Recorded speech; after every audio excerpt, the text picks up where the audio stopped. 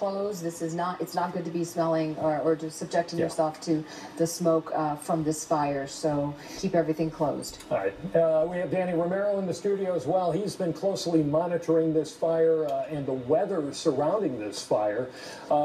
Really poor timing, wasn't it, Danny? I mean, today had to be such a hot day. Tomorrow things are going to cool off. Right. I mean, so we got something to look forward to. But talking about what it's been. The last few days in Calabasas, over 100 degrees. So your daytime heat, that's one part of the weather picture. The other part now, of course, is the humidities. Now, at nighttime, we have recovery. Moisture comes in the air, we talk about the marine layer from Malibu, which is 18, 20 miles away. Well, so far away, with such intense heat during the day, the recovery at night has not been very much. So not a lot of moisture has been allowed to get into the area in the overnight hours when you normally do. So where we want to see humidity readings in the 80, 90% range, at best, I was checking, they're getting 50, 60% during the